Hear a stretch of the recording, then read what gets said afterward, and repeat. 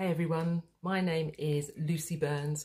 I'm a performance coach at BIM and I'm also the founder of Stage Ready Artists. So today I'm going to give you your top 10 tips for performing and recording in front of the camera.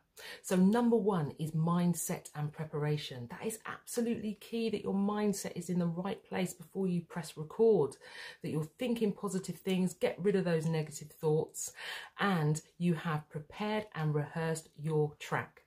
Number two is camera angle and placement. Think about where you're placing your camera. Are you going to do arty shots, or are you going to just do the front on face shot?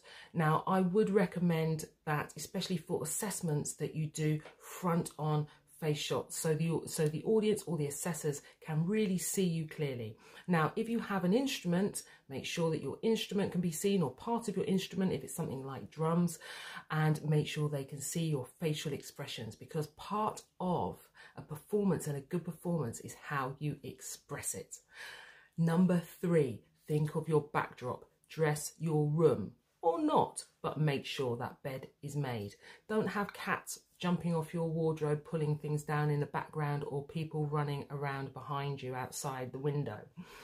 Okay, so make sure that you have dressed your room nicely. You can, if you want to go the extra step, light a candle, be careful of fire, and also think about your mood, the lighting, maybe have some dark lighting. Okay, so next is number four, stepping into performer mode.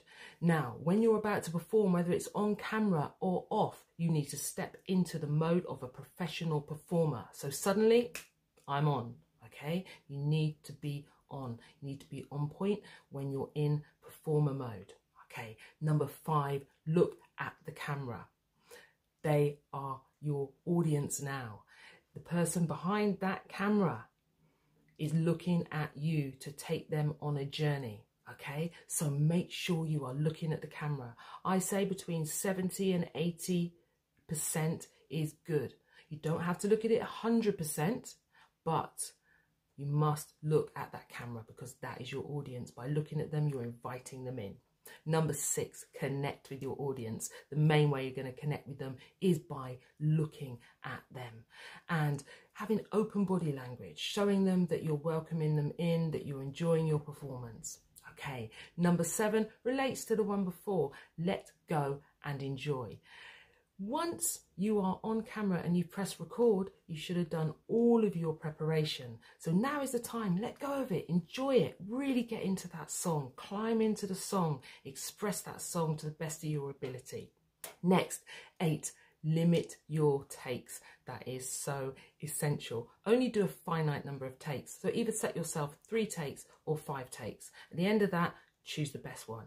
Otherwise, you'll be recording for hours and hours and hours. And it doesn't necessarily mean that it's going to get any better, because sometimes you can just over record yourself to the point where actually you just get overwhelmed by so many takes that you don't know what to do. So limit your takes. Number 9, review your recording. So look over your recording, see how you've done, look over all the different recordings and choose which one is the best. Number 10, send in, but it must be before the deadline. That is essential. Good luck with it, guys. Thank you.